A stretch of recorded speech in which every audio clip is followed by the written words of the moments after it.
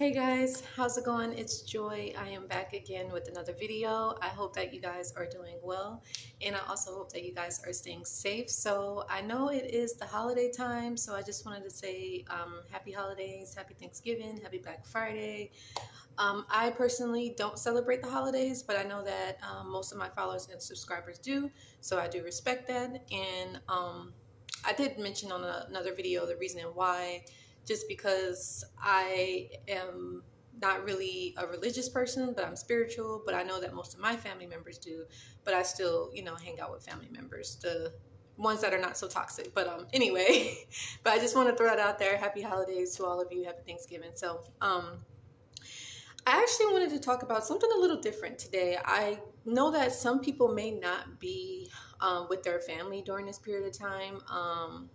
Some people might be with their friends. Some people might be having a Friendsgiving, like a Thanksgiving celebration, but it's not family, but it's friends. And I just want you to be mindful and understand that not all, and just a disclaimer, not everybody is a narcissist, you guys. So let's just be clear on that. And some people may have the tendencies, and some people may just be toxic. Some people may be dysfunctional. Some people may be unhealthy, and some people's hearts may not be in the right place, but it doesn't necessarily mean that they're a narc, but you do have some people, you may have friends or associates that could be narcissistic, right? And you just want to keep in mind, because these people will pretend that they're your friend, or they will pretend that they like you, or they pretend that they support you, or they pretend to give you good advice, or they pretend to mean well and have your back, right? But you just want to understand that that's exactly what it is. It's just pretending. It's not real. Deep down, they actually don't like you. Deep down, they're not your friend. Deep down, they may be jealous of you, or they may be envious of you, or they may want to see you fail, or, they may try to take your boyfriend or your girlfriend away from you, or, they may be gossiping about you, or, maybe you've shared some information with them and maybe they're sharing it with other people. You may have said like, hey, can you keep this between you and I? And they may have shared this with someone. So that's a very unfortunate thing that can happen. And I just want you guys to be aware. And like a narcissistic friend is just like a regular narcissist. So someone that's very self-centered, someone that plays the victim role constantly, someone that blames, shifts, and projects, and someone that's manipulative and controlling and self-centered. And, they're very condescending, and, they put you down, they criticize you. They're always in competition with you. They're jealous, they're envious, they want your life. And, yeah, they just want you to praise them and give them admiration. They want you to put all of your time, your energy, your effort into them, right? So you just want to be mindful of this, you guys. Now, me personally, I wouldn't say that I had a narcissistic friend, but I would definitely say that the person had the tendencies, or maybe it was just like some envy or jealousy there. But this was from a person that I was friends with for a very long time, and actually in my hometown of Delaware, which is where I'm from. And I don't know, I guess we just outgrew each other. I did mention this in another video, so I'll link that below so you can hear more about it. But we outgrew each other. I left Delaware and moved to California. And I don't know, I guess I just changed for the better. And I guess, she noticed that. And at that point, it was just more so like, she was criticizing me and talking down on me. And, I thought that she was going to be someone that, like a really good friend, like a genuine friend. But I noticed like she was talking down on other people behind their backs, and, criticizing like what they did. And that she thought that I was going to agree. I'm just like, hey, if that's what that person wants to do with their life, let them do it. I'm not here to judge anybody, So, that kind of changed. And, she did mention a couple things about my own personal family and, stuff that had happened to me back in the past. And I was just kind of like, So we decided to end our friendship. But, like an update on that, it's funny because I actually heard, because her and I, we haven't spoke since 2016, I want to say. And I found out that she actually saw my mom at the mall and gave my mom a hug. So I don't know. I thought that was weird. But one of the reasons why, that's funny. I felt like things were off because she started to like mimic everything that I did. Like, you know, she would copy like my hairstyles. She would copy like everything on different social media posts. And then she had wanted to like move in with me. Like we were thinking of like moving to like a different state, and she's like, oh, we should move here. But then she was saying like, oh, well, if I have this animal, like, would you be okay with it? And I'm just kind of like, no.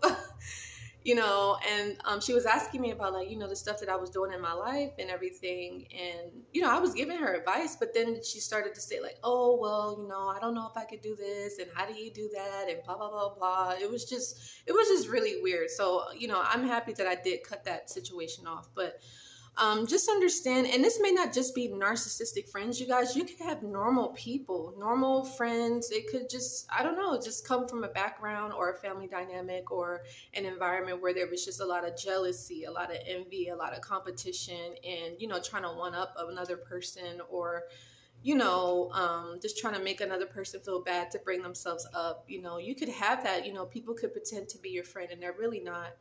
You know, so you just want to be careful. So if you're wondering like, well, what should I do if this is you?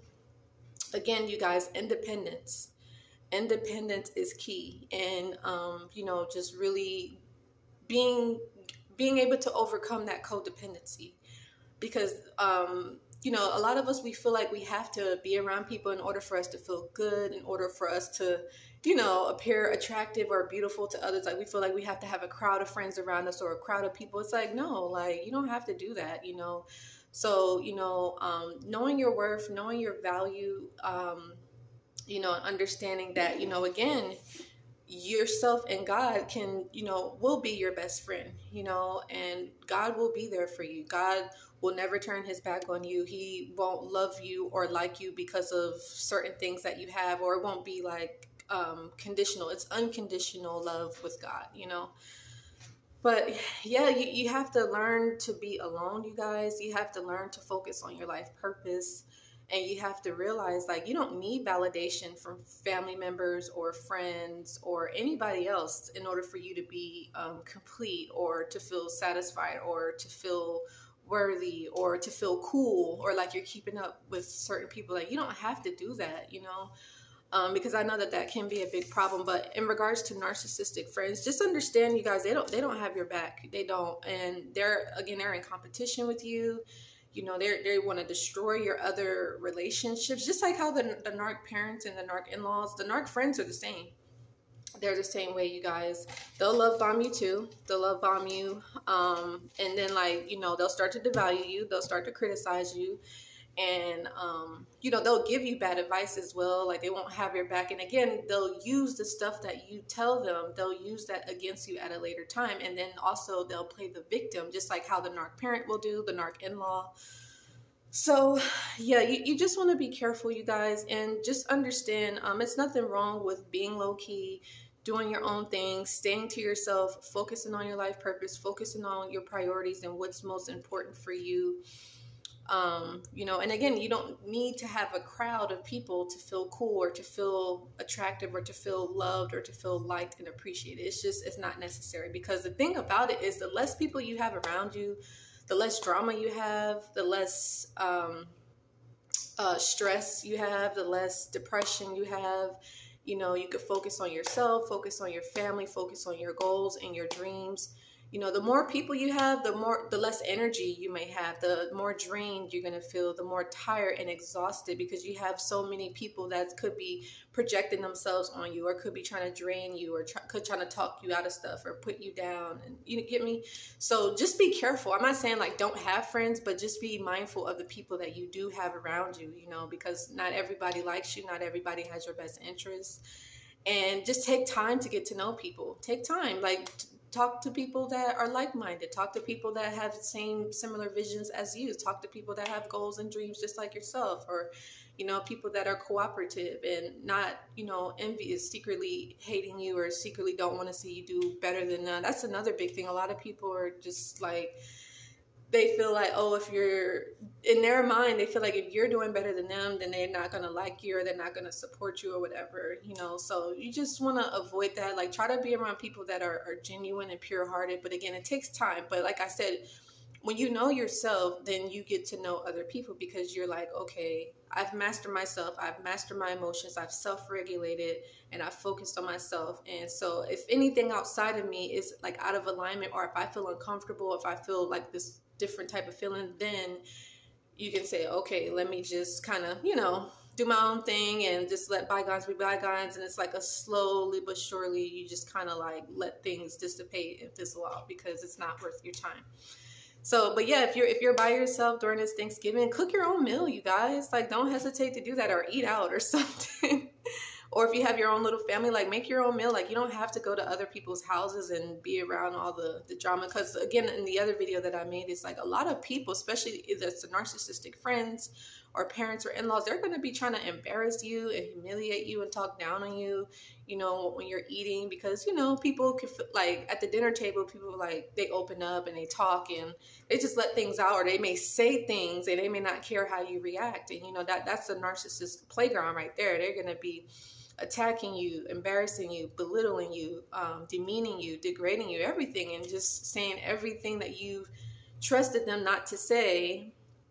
And they're going to be sharing that with others, because it's like an enmeshment for a lot of family members, or dysfunctional family dynamics, you know. So anyway, I hope that this video was helpful and insightful. Don't hesitate, you guys. I actually have a free Facebook support group. So if you feel like you're by yourself, you don't have any friends or family members that, you know, you relate to anymore, join my free Facebook support group. It is all about healing and recovery, and just, you know, sharing your thoughts, your feelings, and your emotions. And it won't be used against you, and, you know, it won't be shared to other people and stuff like that. So anyway, I would love to know what was you guys' biggest takeaway. And please, you guys, keep giving this video likes, shares, and subscribes. Keep leaving comments. It may be a comment that somebody needs to hear. I would love to know what you guys learned, what was your takeaway, and what you plan on implementing. And again, happy holidays, and till the next time. Bye, guys.